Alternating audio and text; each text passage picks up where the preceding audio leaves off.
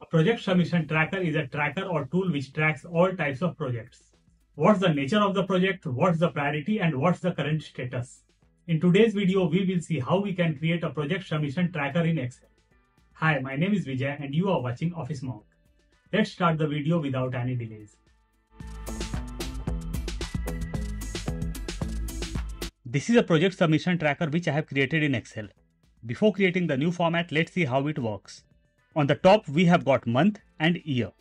And just below that, we have got project name, documents to be submitted, and just after that, we have got priority.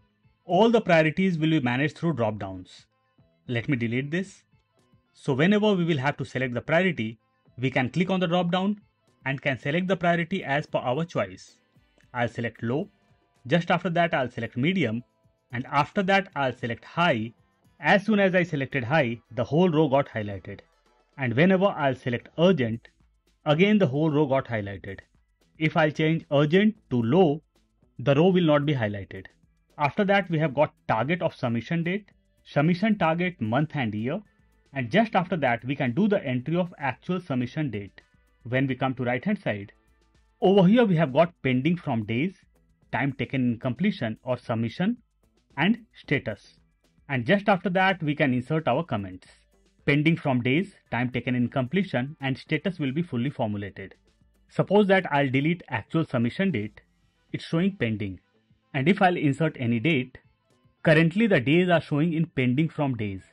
I have inserted the date, now I'll hit enter, and days got shifted to time taken in completion. And status also got changed, and we can see done over here. On the top we have got few buttons, and from these buttons we can check our status. Suppose that I want to check the status of done task, I'll click over here and only done tasks are in front of us. If I'll select pending, we can see all the pending tasks.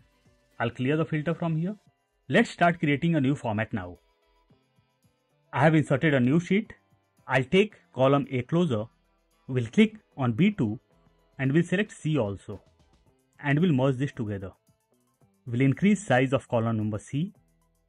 Over here we will type name of the month. In case you want to create the drop down, you can. I'll type November and over here I'll type year. Enter. We'll select the whole row and we'll align all the things in center. We'll increase size of column D. We'll select month and year and we'll put some color over here. We'll change the font color. We'll click on E means E2 and we'll select till H and we'll merge this together. We'll change the color. This will be project submission tracker. Enter. We'll select all the things and we'll create borders. We'll increase size of row number 2. We'll select the whole row and we'll change the font style. We'll click on B4, serial number, project name, documents to be submitted. Enter. We'll adjust the column size. Priority, we'll increase the column size. Target date of submission. I have typed target date of. Now I'll press Alt and we'll hit enter. And we'll type submission over here. Enter. We'll increase size of column number G. Target submission month and year. We'll take row number 3 closer. We'll click on serial number and we'll select few extra rows. We'll select till end and we'll create borders. Serial number 1. Enter. Project name. I'll put project 1. Enter. Documents to be submitted. There might be multiple documents which you have to submit. So I'll take as document 1. Enter. We'll drag this till document 4. This will be serial number 2. Enter. Project 2. Enter. We'll copy this. Ctrl-C or Command-C and we'll paste over here. Ctrl-V or Command-V. This will be 3. Enter. Project 3. Enter. We'll copy this. Ctrl-C or Command-C and we'll paste over here. Ctrl-V or Command-V. Let's go ahead with 3 projects. I'll come to priority. Spelling of priority is wrong. I'll rectify the error. Perfect. Now I'll select from top to bottom. We'll go to data. In the center we get the option of data validation. I'll click on data validation. From here I'll select list. Source. It will be low, comma, medium, comma, high, comma, urgent. And I'll click on OK. So my drop down list got created. I'll select low, medium, high and urgent. Perfect. Now I'll select the whole sheet. We'll go to home. In the center we get the option of conditional formatting. I'll click on drop down and we'll select highlight cell rules. In highlight cell rules we get the option of equal to. Over here I'll type low. We'll click on drop down and we'll select green fill with dark green text and we'll click on OK. So my priority, which is low, got highlighted in green. I'll go to conditional formatting, highlight cell rule, equal to, and over here I'll type medium. We'll click on drop down and we'll select yellow fill with dark yellow text and we'll do OK. So my priority medium also got highlighted. Now we have to highlight high and urgent. I'll click on project 1 and we'll select till priority. I'll select till bottom. We'll go to conditional formatting. This time we will not go to highlight cell rule. We will go to new rules. We'll click on drop down and we'll select classic.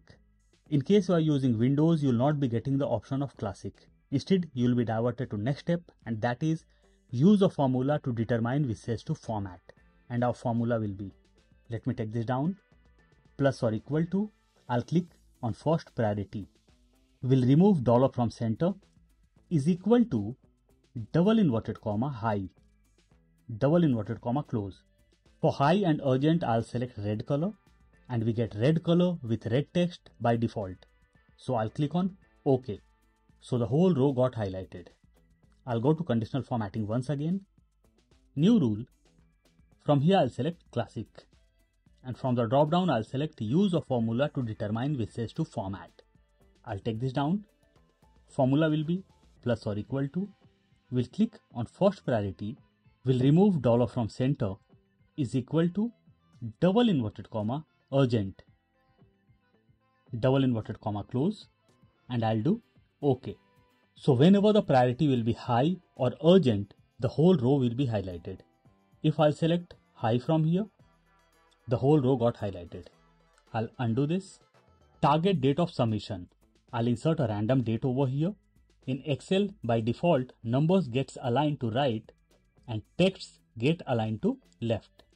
So I'll click on top, means I'll click on first date. We'll select till bottom and we'll align all the dates in center. I will leave it selected. We'll press Ctrl 1. Format cells window will open. I'll go to date and we'll select a desired date format and we'll do OK. So we got target submission date as 1st October 24. I'll drag this down. Target submission month and year, plus or equal to. I'll click on first date. We'll hit enter. We'll align this in center. We'll drag it down. In both the places I got the same date. Now I'll press Ctrl 1. Format cells window will open. I'll go to date. We'll come down and we'll select month and year and we'll do OK. Now I can see October 24 over here. If I'll change the date and we'll do it November, we can see November 24. I'll undo this. We'll go to view. In the center we get the option of grid lines. Currently it's checked. I'll uncheck this. And all the grid lines got removed. We'll come to right hand side. We'll increase the column size. This will be actual submission date. We'll adjust the column size. This will be pending from. We'll press Alt and we'll hit enter. Days. Enter. We'll adjust the column size. Time taken in completion. We'll adjust the column size. Status. Comments. Enter. We'll increase the size of column. We'll select all the headings and we'll select till bottom. We'll go to home and we'll create borders. We'll click on top of pending from days and we'll select till end. We'll merge this together and we'll put some color. We'll come to left hand side. Perfect. So all the things are done over here. Now we will put our formulas. I'll put couple of days over here. I'll copy one date, Ctrl C or Command C and we'll paste over here. Ctrl V or Command V. We'll paste over here also. Pending from days, the formula will be plus or equal to today, bracket open bracket close, minus target date of submission. Enter. We'll align this in center. We got date format over here. We'll select from top to bottom. We'll press Ctrl 1. We'll go to General and we'll click on OK. Now we got 34 days. What will happen if I'll delete target submission date from here? We got some random figure. So to avoid this random figure, I'll use criteria of if. We'll go to formula bar. If bracket open target date of submission is equal to blank. For blank, I'll put double inverted comma twice, comma. If this will be blank, in return we want blank. So I'll put double inverted comma twice once again, comma. We'll come to the end, we'll close the bracket and we'll hit enter. So this got blank. I'll put some date in target date and we got 33 days. I'll put one more criteria of if over here. We'll go to formula bar. If bracket open actual submission date is not equal to blank. For not equal to, I'll put smaller than, greater than. Not equal to blank. So for blank, I'll put double inverted comma twice, comma. If this will not be equal to blank, in return I want blank. So I'll put double inverted comma twice once again, comma. We'll come to the end, we'll close the bracket and we'll hit enter. So in result, what we got? When we will put actual submission date, pending from days will not appear. If I'll delete this, I can see pending from days. I'll undo this, Ctrl Z or Command Z. We'll drag this down. Perfect. So in the cells where we don't have submission date, we can see pending from days. Now I'll go to time taken in completion and the formula will be plus or equal to actual submission date minus target submission date and I'll hit enter. So we got 2 days. I'll align this in center. What will happen if I'll delete actual submission date? In time taken in completion, we can see some random figure. I'll undo this. We'll click in time taken in completion. We'll go to formula bar and we'll insert the criteria of if. If bracket open actual submission date is equal to 0. If this will be 0, in return we want blank. So I'll put double inverted comma twice for blank, comma. We'll come to the end. We'll close the bracket and we'll hit enter. Now if I'll delete actual submission date, nothing is visible. I'll undo this and we'll drag this down. Perfect. Status. I'll increase column size a little bit. We'll come to left. We'll click on serial number. We'll press Shift Ctrl right arrow key and we'll change the cell color. We'll change the font color also. We'll come to right hand side. Now we will insert the formula in status and the formula will be plus or equal to if bracket open pending from days is equal to blank. For blank, I'll put double inverted comma twice. If pending from days will be blank, in return I want done. So I'll put comma, double inverted comma, done, double inverted comma, close, comma. If time taken in completion is equal to blank, I'll put double inverted comma twice for blank, comma. If this will be blank, in return I want pending. So I'll put double inverted comma pending, double inverted comma close, bracket close, and I'll hit enter. We got status as done. What will happen if I'll delete target date of submission? Still we can see done over here. I'll undo this. We'll go to formula bar and we'll put one more criteria of if. If bracket open target submission date is equal to blank. If this will be blank, in return we want blank. So I'll put double inverted comma twice once again, comma. We'll come to the end. We'll close the bracket and we'll hit enter. Now I'll drag this down. Perfect. We'll select the whole sheet. We'll go to conditional formatting, highlight cell rule, equal to, and over here I'll type done. We'll click on drop down, customized format, fill. From here I'll select green color and we'll change the font color as white and we'll do OK. OK. So the word or the term done got highlighted in green. We'll go to conditional formatting once again. Highlight cell rule, equal to, and this time I'll type pending. We'll click on drop down, customize format, fill. From here I'll select red color and font color will be white and we'll do OK. OK. So the color of done and pending got changed. Perfect. We'll come to left. Now one last step is pending. So I'll click anywhere inside my format, will press Ctrl A or Command A, and the whole data will be selected. Now I'll press Ctrl T. A small box will pop up where we can see Create Table. Our range got selected, and here we can see my table has headers. Currently it's checked, so we will leave it checked and we'll click on OK. Our format got converted in a table. We will adjust the font size. Perfect. Whenever we create a table, on top we can see Table tab.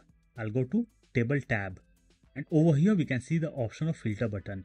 Currently it's checked. I'll uncheck this, and the filter buttons got vanished. I'll come to right hand side. We'll click over here and we'll create borders. Now I'll click in my format. We'll go to Insert. In the right hand side we get the option of slicer. I'll click over here. A small window popped up. Insert slicers, and we can see all the headers over here. I'll come down and we'll select status and we'll do OK. Over here we can see done and pending. I'll click on slicer and slicer tab got opened. In the right hand side we can see column. I'll do this 3. We'll resize this and we'll position this on top. We'll increase size of row number 2. We'll resize this little bit more. Perfect. We'll click on slicer. We'll go to slicer tab and we'll change the color. If I'll delete some dates from here, over here it's showing Jan 00. I'll click on first month and year. We'll go to formula bar. If bracket open target submission date is equal to blank, for blank I'll put double inverted comma twice, comma, if this will be blank, in return I want blank, so I'll put double inverted comma twice once again, comma, we'll come to the end, we'll close the bracket and we'll hit enter. So when I deleted few target days from here, in slicer we can see blank. So whenever you have to check the status, click on done and we can see all the done tasks. And when I'll click on pending, we can see all the pending tasks.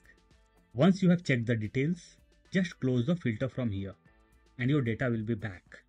So this format is ready now. I'll provide link of this file in description box in case you want to download you can. But the download option is only for channel members. In case you want to download the file, you can join the channel membership. I'm sure you must have loved the video. Please don't forget to like, share and subscribe. See you soon with a new topic. Till then, bye bye.